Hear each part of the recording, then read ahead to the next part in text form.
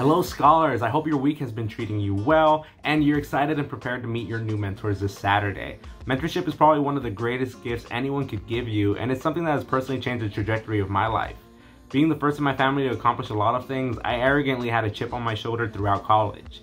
Over time, I became more and more grateful to my mom and brother who made sacrifices to allow me to get to where I am, but it wasn't until I met someone I could call a mentor that I learned that I didn't have to keep figuring things out on my own. Lyndon was a student affairs officer on my college campus when I was 21.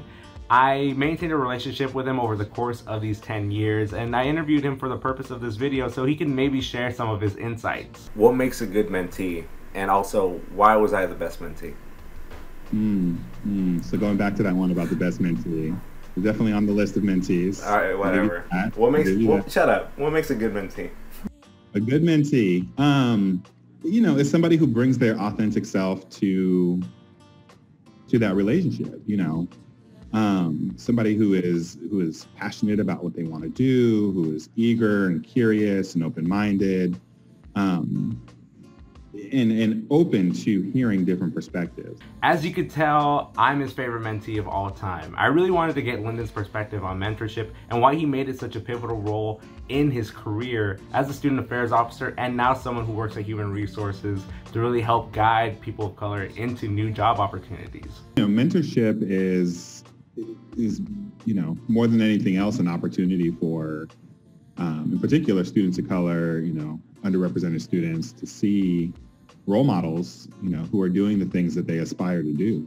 But it's another thing to actually meet somebody who walked the same path you're walking and can give you meaningful insight, and real insight into what it takes to operate in a space where, there's just not a lot of us represented. I met Lyndon in my junior year of college when I was an extremely jaded student activist, exhausted from politics and trying to change the minds of the willfully ignorant on my campus.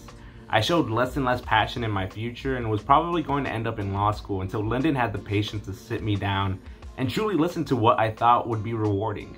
Lyndon told me his story about coming from a struggling community in Vallejo and being the only one in his family to go to college. When we met, I didn't have any particular future for you in mind, and I think you were, for yourself trying to figure out how you could take your values and the things that you cared around, whether it was around student activism, supporting, kids like you that grew up, in more low-income areas who wanted to do better and make a difference. And, I think the role that I was able to play was just to help you see possibilities, whether that's higher education, working with high school students, whatever it is you plan on doing down the road, knowing that those possibilities exist. And then, personally, we have very similar backgrounds, and so it was easy to connect and, kind of reflect on our own experiences and learn from each other in that regard. Yeah, we both have 2 kids. We both have a wife. Yeah. We both eat Kix cereal for breakfast. We both live next to a chicken shop. Yeah, exactly. We both live above a Crown Fried Chicken. Very similar. He introduced to me the transformative power of education and how his students carry with him the legacy of activism and change he sparked in them. He reminded me that although different careers and opportunities are dominated by people from affluent backgrounds, I could still enter the educational realm and make an impact. And to this day, my mentor shares with me how men of color can be positive influences to the people around them. What are some of the most frustrating parts of being a mentor?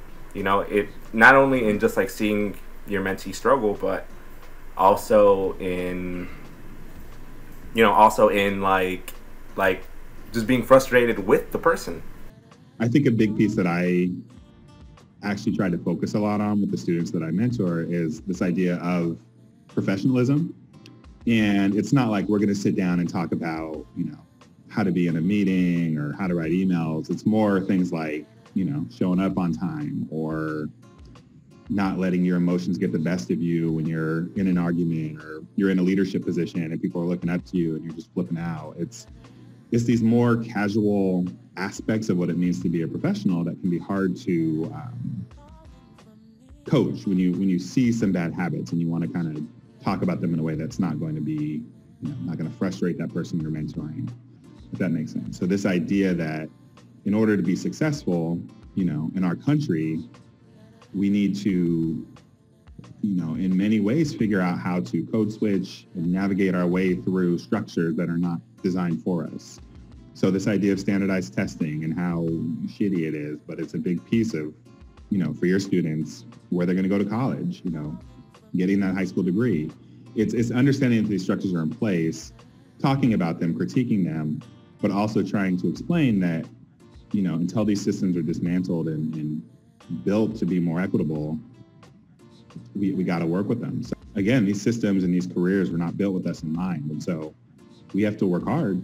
We have to be thoughtful about how to get to where we want to be, and a mentor can really help you do that. After I met Lyndon, not only did I have someone I saw who succeeded everywhere I wanted to, but I learned that I didn't have to keep doing things on my own, even though I could. With all of that being said, always remember that mentorship is a two-way street. Not only should you be conscious of your contributions to this relationship, but you should also understand that there's a lot to be learned in having a relationship with someone special like you. Good luck this Saturday, and remember, you don't get a second chance to make a first impression.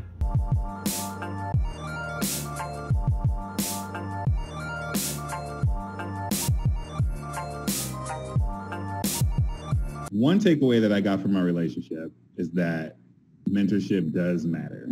Now I had a responsibility to give back, and that I'm able to give back in a way that is meaningful, that can help other people like myself who grew up with, some of the similar barriers that I had be successful, and you would be an example of that. And what's great is now you're doing that for other people. To me, that's why I do it.